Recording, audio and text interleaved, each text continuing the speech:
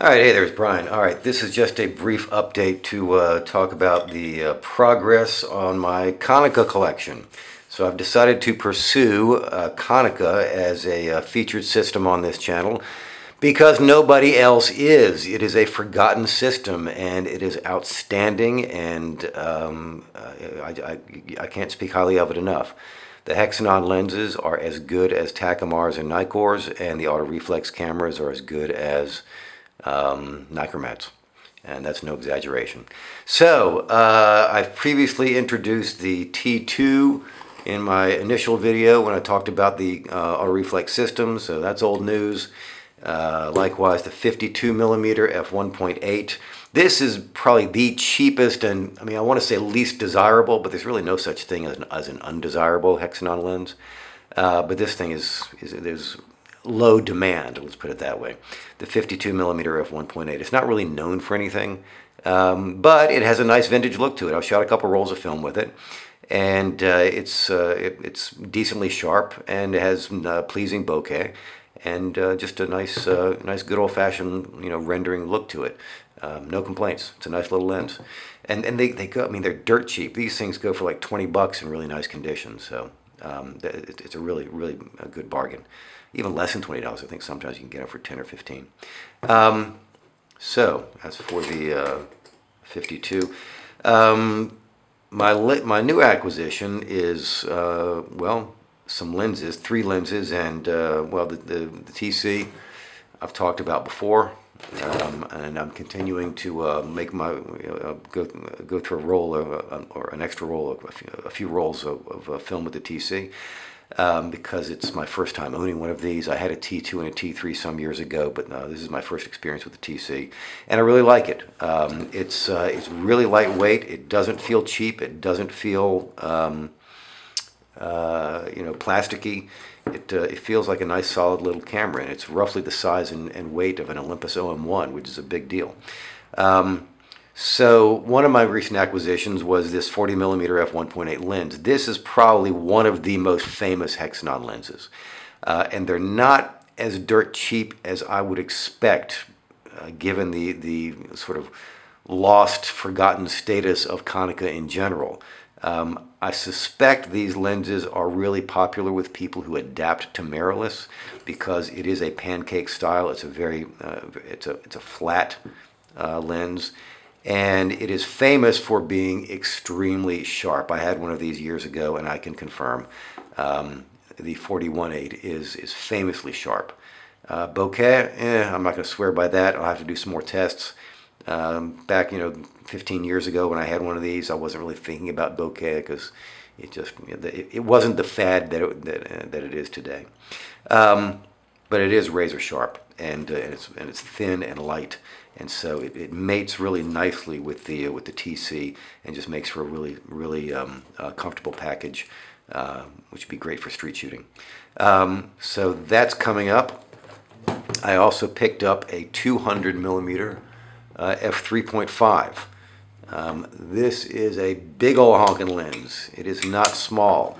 I've shot 1.5 rolls or half a roll with it. Yeah, I think about half a roll with it, and so far so good. What I'd like to do, I'd like to see how it works out as a portrait lens, but the weather's just been too cold lately and rainy to get outside and get any decent portrait shots. In fact, it's been really lousy weather for shooting outdoors lately around here.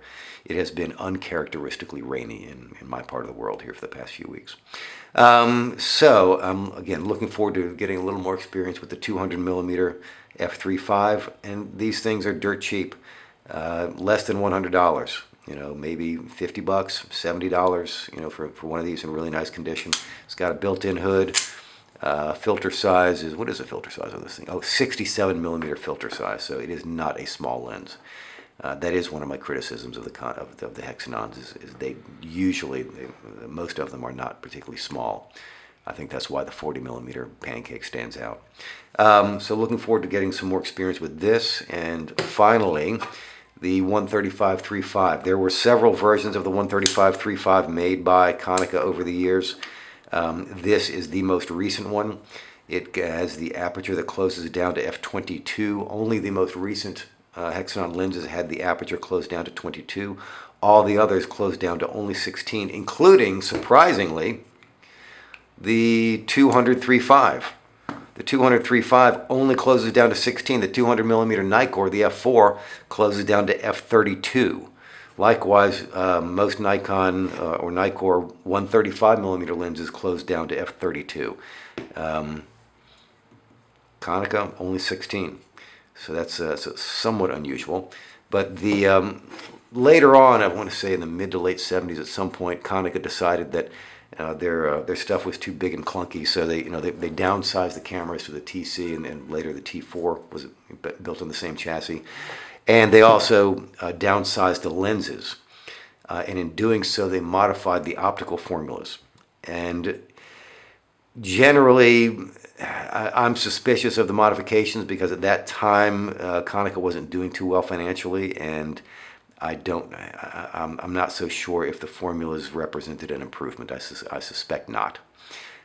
So in general, for reasons of optical quality, it's probably best to avoid the f22 hexanons. That is, the hexanons that close down to f22, because only the most recent Hexanon lenses close down to f22. They all have the rubber focusing grip. And they all tend to be a little bit smaller and lighter than their predecessors. So that's nice because Hexanons are kind of big and clunky, but I'm not convinced that the change in optics was necessarily for the better from an optical standpoint. But we'll find out. We'll see. I'm looking forward to shooting this against maybe the doing a comparison with the contemporary Pentax and Nikkor. So that's what I've got coming up. You can look forward to this. I've got some more stuff on the way as well. In addition to all this, I've got a few more lenses, one camera, and very much looking forward to really getting into the Konica system over the coming months and doing some more videos, getting the word out. This is a forgotten system, and it is. You can pick these things up for pennies on the dollar in terms of their worth. You really can. I know that Canon and Minolta are really good deals also, but Konica, I think Konica has a few advantages.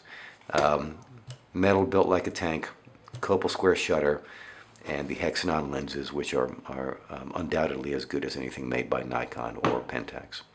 Canon and Minolta can't say that, any of that. So anyway, that's my 2 cents worth for the day. That's my update. I hope you stay tuned. Please subscribe, check out the links below, and I'll see you next time. Bye-bye.